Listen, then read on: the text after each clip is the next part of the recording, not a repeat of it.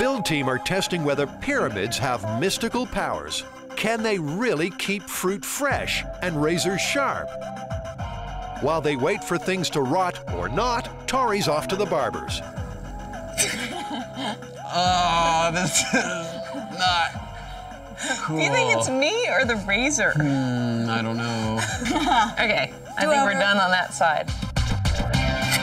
Pyramid side done, but the torture continues with the control. So, was there a difference? The left side definitely felt duller Really? than the right side. I'm just glad this whole experience is over. The left side was duller? Well, maybe there is something to pyramid power after all. Let's check up on the rest. Something about rotting milk and rotting apple that just grosses me out. The milk's turning to cheese, but that's not all that's happening. The apple in this one is actually rotting at a slower rate than that one. I know. Feel the power, man. I don't know, I'm so bummed. This Oogie Boogie stuff is actually working. Like it or not, the apples are rotting at different rates. Is this pyramid power at work, or has the apple experiment gone pear-shaped? Time to consult an Egyptologist. What do you know about the power of the pyramid? Well, the myth is that the shape itself was part of the process of preserving the body of the king. And by extension, I suppose there are people who think that it preserves just about anything placed inside of it. As far as I know, in ancient Egyptian thinking, there's no evidence that they thought about that at all. Could the mummy's curse spell the end for pyramid power? Dr. Manning reckons that it's mummification that preserved the bodies of Egyptian kings, not the shape at all. So how's the apple getting on? Well, it's been 15 days. This one is definitely rotting at a slower rate than this one. The pyramid apple defies logic. It's kept its color, its shape, and it's mold-free. Flowers seem to be doing the same thing. They're both dried out. There's no real difference. I don't see any difference. And how about the milk? Oh my God! There's like little critters. There's little critters crawling around in there. Yeah. Is there any in those? Yeah, they're little maggots. Milk maggots are Mother Nature's use-by date, but razor blades can be tested with technology. We've brought our razor blades here to the California Academy of Sciences to see if we can put them under the electron microscope, see if the pyramid has had any effect on them. Hi, Scott. Hi. Carrie, I'm with the MythBusters. Glad to meet you. Scott's a guru of the electron microscope. First, the control razor at 2,500 times magnification. It's just hard to believe that this little forest right here is the edge of a razor blade. The roughness means the razor's edge is blunt. So what about the pyramid razor? They look pretty much identical to me. Side by side, photos show how similar they are. At 3 magnifications, they're almost identical.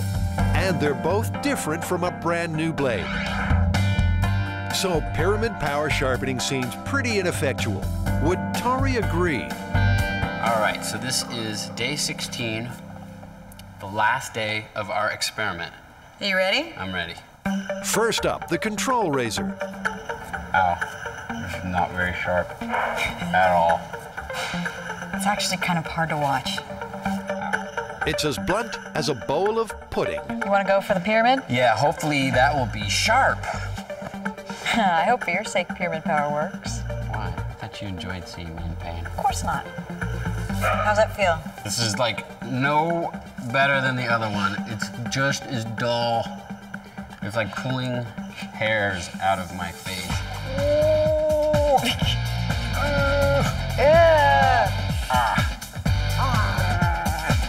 It sucks. This thing is not sharp at all. I need a real razor. Tori exits for medical help. Oh man, I'm sure glad that this myth is over. Dude, are you all right? Oh, does it look like I'm all right? I would have to say that this part of the myth is totally busted. I think your face is busted. But his mojo's still working. Baby, give us a kiss.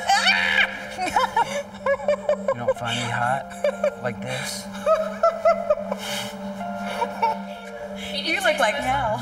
There's no getting away from it. The pyramid apple isn't exactly crisp and juicy, but it's not as shriveled as the control. But there may be a non-mystical explanation. Tori forgot to sterilize the blade of the chop saw when he split the apple, and may have given the two halves different microbial loads. So there's got to be one last test, this time with whole apples to avoid contamination. They're polished with bleach, then put under a UV light, a WMD for microbes. And in a fit of geometrical enthusiasm, they decide to test cube power too. If there's anything to pyramid power, this should be the setup. We'll find out. With everything pointing north, the apples are left to sit for 4 months. Time to put this pyramid puzzle to bed. Okay, that's pyramid. This is the control, that's nothing. And this is cube. Well, it's obvious that cube power is really bad for you. But what about the other two? I'm just gonna take some representative samples. Pyramid, regular.